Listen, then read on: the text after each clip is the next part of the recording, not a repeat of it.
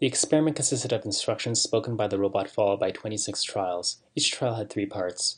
The robot asks the participant to touch it, the participant touches it, and the robot teaches the participant the medical term for that body part. Hello.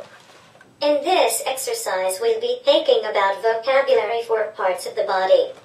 Sometimes I'll ask you to touch my body and sometimes I'll ask you just to point to my body. When I ask you to touch me, please touch me with your dominant hand. When I ask you to point at me, please point at me with your dominant hand. Please keep your other hand on the sensor. Okay, let's get started. Please touch my hand.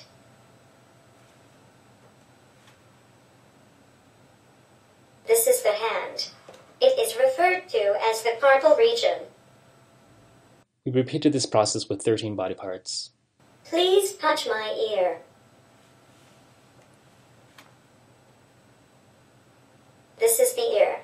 It is referred to as the otic region. We included body parts with low accessibility like the buttocks.